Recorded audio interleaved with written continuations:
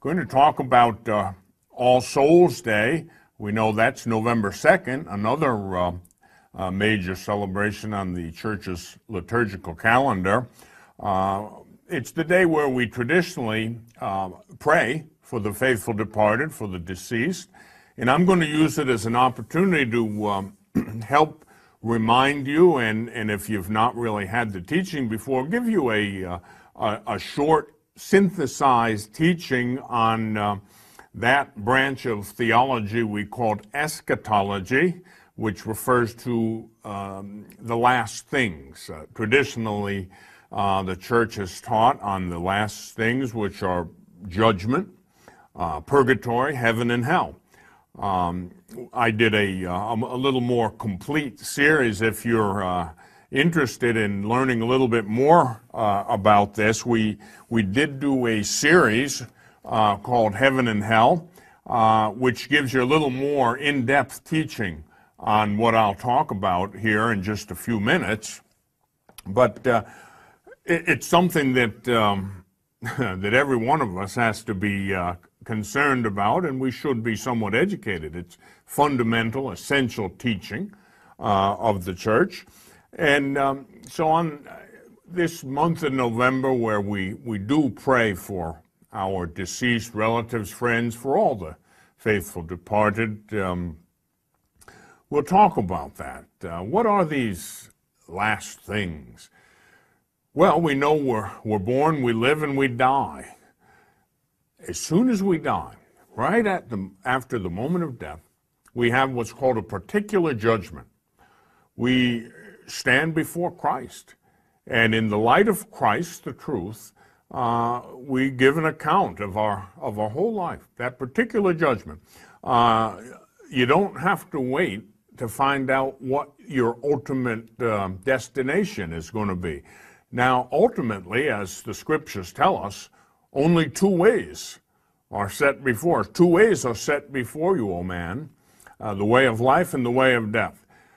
So of all the many, many paths a human being can take in the course of human existence, ultimately there are only two destinations: heaven, hell. You win, you lose.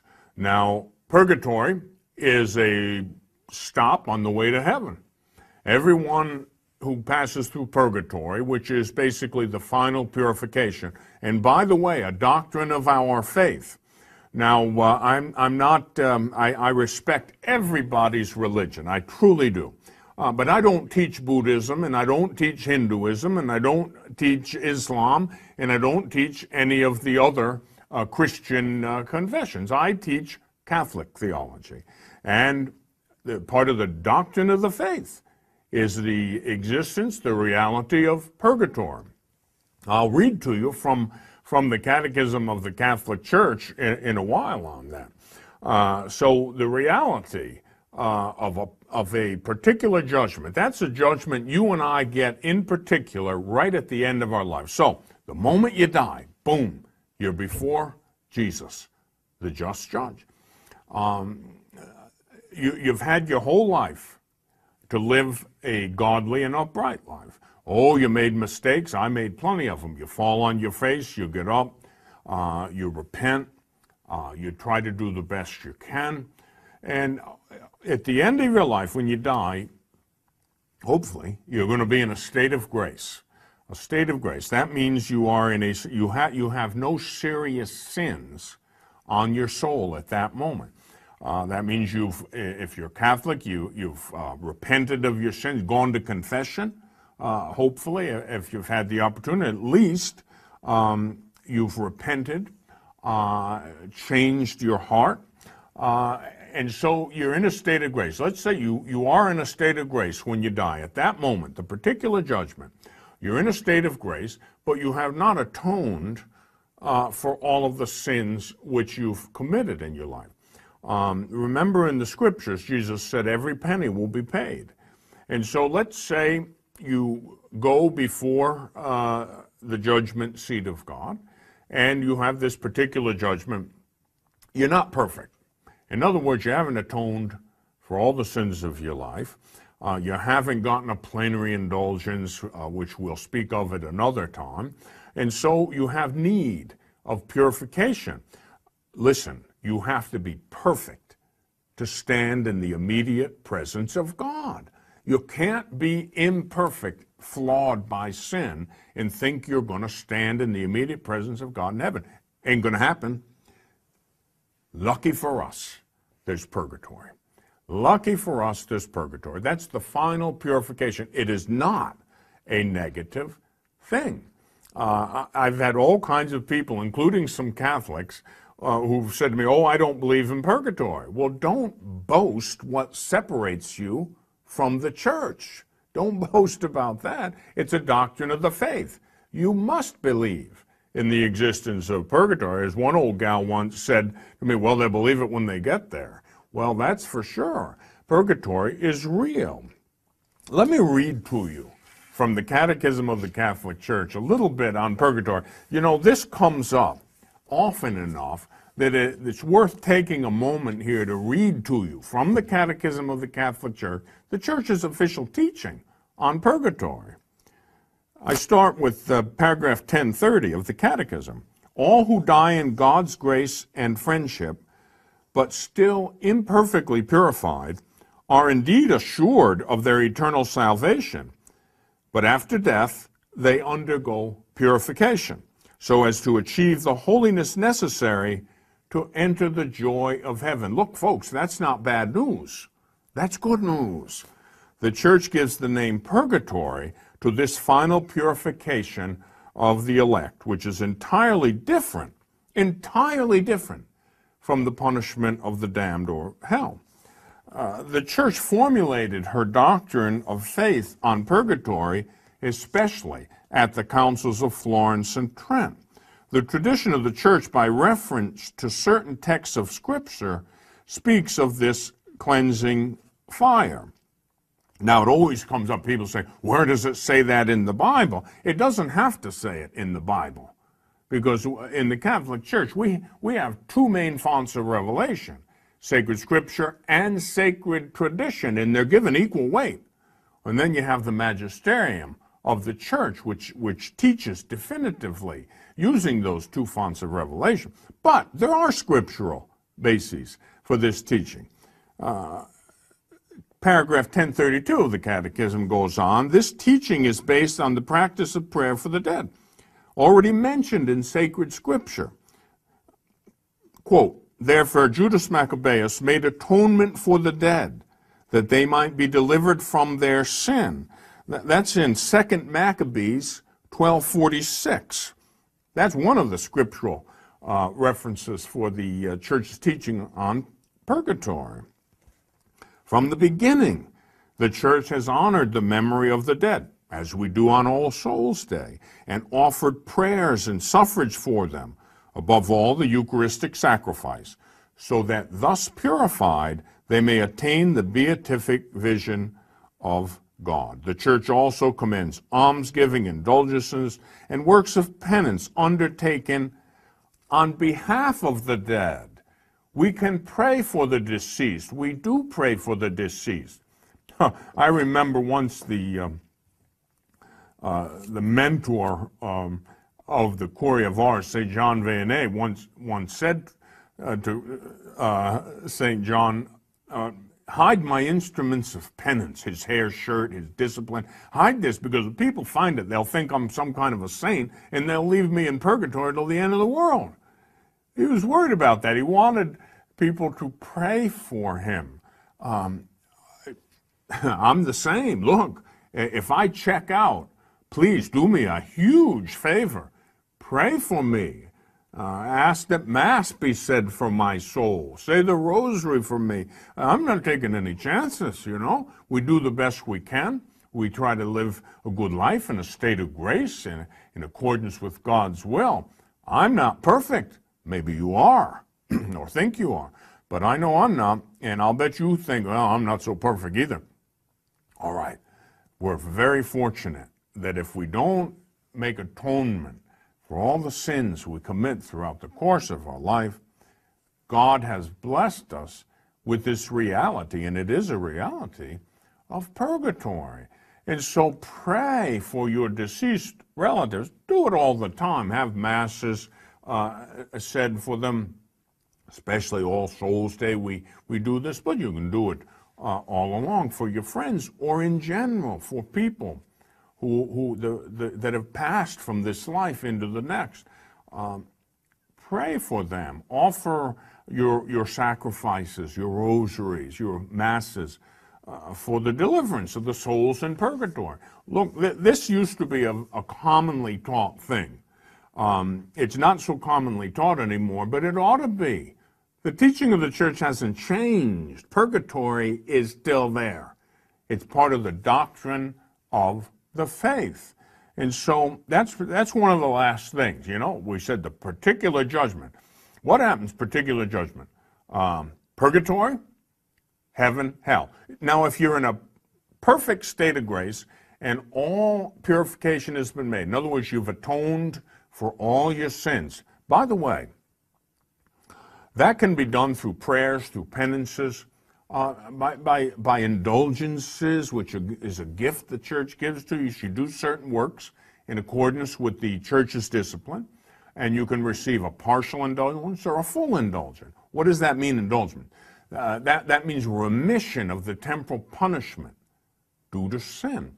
Say the rosary before the Blessed Sacrament. Go to confession, receive communion within, usually they say 8 days of the work, and then have no attachment to sin. Offer some prayers for the Holy Father's intention. You can receive that indulgence. And then after that particular judgment, okay, it's purgatory, it's heaven, or hell. One of those three things. Purgatory, heaven, hell. Everybody who passes through purgatory goes to heaven. You make it to purgatory, partner, you're home free. You've made it. You're going to heaven. You're on your way to glory. What about hell? That's the thing I least like to talk about. It certainly is a negative thing, and we like to accentuate the positive, but we can't leave out the negative. You know what happens if you leave out the negative and you only have the positive? I use the analogy of an electrical current. What happens if all you have is the positive pole of an electrical current? What happens is nothing. Nothing. No power. The lights go out. Darkness falls. Indeed, if your light is darkness, how deep will the darkness be? And so the reality of these things, we don't like to talk about hell, but it's real. Well, who goes to hell? Those who want to. Okay? Does God ship people to hell? No. People decide to go there. God doesn't put anyone in hell. God loves the sinner. Scripture tells us God wills not the death of any sinner. God wills that all men be saved and come to the knowledge of the truth. Well, what's the problem then? We're the problem. We're the problem. Some people decide they don't want to love. They don't want to love God. They don't want to love each other. They don't want to live in grace. So they reject God. They reject each other. They reject grace. And they live in sin. You need to know what sin is. You need to know the difference between mortal sin and venial sin. These are the subjects of other teaching, but certainly you study the catechism. You can look at some of our other programs. Know the difference between venial sin and mortal sin. All right, hell is a reality. Those who go to hell are those who do not live in a state of sanctifying grace and die that way. Let's say you've lived in sin all your life, but before you die, you're fortunate enough to have time, and you repent of your sins. You ask God for His mercy. Do you go to hell? No. No. The repentant do not go to hell. Those who go to hell are only those who want to, who are obstinate to the end. One of the questions I've often gotten is a question on a passage from Scripture that talks about the unforgivable sin, the sin against the Holy Spirit. And people are always feeling, oh, I think I've committed that sin. I did this, I did that. And they think that they're guilty of the unforgivable sin. And they never are, because the people who write are alive, they're not dead. And so, let me tell you, the only unforgivable sin is final impenitence. Every other sin you can forgive. God will forgive. People have said to me, oh, I had an abortion, Father. Is that the unforgivable sin? No. Repent of it. Ask for God's mercy. If you're Catholic, you go to confession. The priest gives you absolution. You're forgiven. The only unforgivable sin is final impenitence. That means you go right to your death, obstinately refusing to repent. That's all. So what's the remedy? Repentance. God's mercy is far bigger than all the sin in the universe. From beginning to end, from the original sin to the last sin that will ever be committed. If you took it all, condensed it, distilled it, and synthesized it, it'd be less than a drop in the ocean of God's mercy. And I'm not minimalizing sin. It's horrible. It's horrible. We need to be serious about sin. But I'm just trying to emphasize to you, God's mercy is bigger than your sins, or mine, or all the sin in the universe. And so, please know that. And so when we recall these last things in the month of November, because we have All Souls Day on November 2nd, and we're reminded and encouraged by the church and the liturgical calendar to pray for the deceased, to pray for the faithful departed. Recall these things, the particular judgment. That's the judgment. The moment you die, the instant you die, you go before Christ, and you've got to give account of everything you've done and failed to do. Particular judgment. And then what?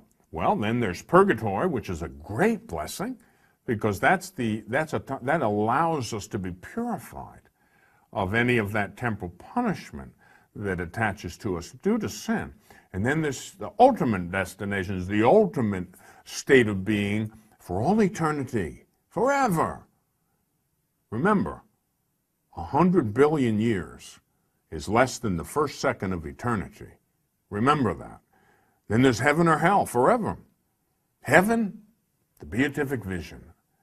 Eye has not seen nor ear heard, nor has it entered into the mind of man what God has in store for those who love him. Heaven, oh, it's something unimaginable, so beautiful, so fantastic. And hell, a horror you can't imagine either. And it's our choice. God doesn't ship us to one place or the other. We decide freely and intelligently. We have an intellect, we have a free will, and we use them, and we decide where we want to be forever. Forever, heaven or hell. That's the frightening reality of free will. God has endowed us with free will. We decide to love or not to love, to obey or not to obey, to embrace the light or the darkness, good or evil. But I know that you'll go the right way. I know you want to do the right thing. Oh, we're not perfect. We fight it out. We run the race to the finish line.